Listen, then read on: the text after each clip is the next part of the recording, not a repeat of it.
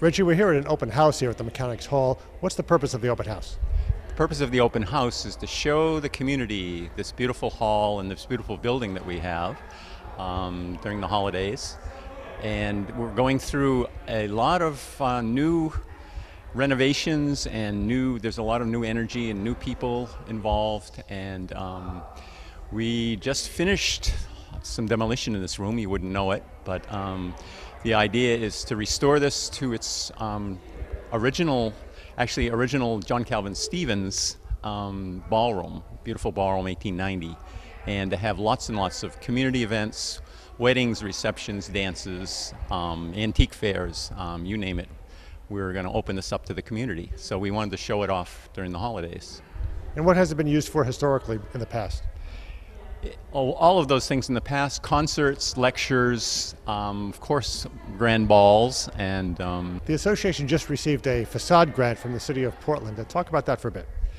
the facade grant is the front of the building that's been neglected for quite a while. There were signs that they took down, and they left the holes and they left the pieces of metal. So we got a facade grant. Congress Street has a lot of the storefronts are now using the grants from the city to spruce up the neighborhood, to make it look presentable.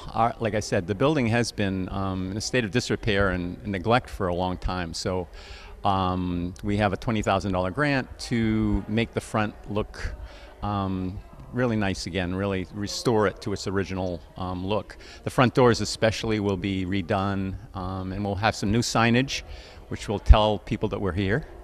And some of the work is going to be this weekend, and then the rest of it will be, probably the majority of it will be done in the spring. The interior of the building, the library, the ballroom here, it's sort of a hidden gem in Portland. What do you want people of Portland to know about that they may not know about it? Well, most people don't know it's here. When they walk in, they're very surprised. So that's why one of the other reasons we had the open house is to have the people just come up and see us. There's historically, the building is very interesting. People don't know that we were City Hall after the fire of 1866 for several years. We billeted troops and fed them during the Civil War upstairs in the dining room. People are always amazed when they see the size of this room with 20-foot ceilings, and then they go upstairs and they see the dining room, which is another huge room with views of the bay. There's a little balcony up there. Apparently, it used to be also an observatory. People would come into the building and go up top and look out on the bay and see the wonderful vistas from there. If people are interested in finding out more about the building, or if they want to come by for a visit, what can they do to do that? Well, the building is open during the library hours. We have a library downstairs. It's a member library. You can join for only $25 a year, quite a deal, and you get the use of the library. We have a lot of fiction and nonfiction, contemporary fiction, nonfiction, and some special collections. We also have a lecture series, travel lecture series. People come and lecture and show movies and slides of travels around the world. When is the library open? Oh, the library's open, right. From 10 to 3 is when the building and the library is open. From 10 to 3, Tuesday, Wednesday, and Thursday.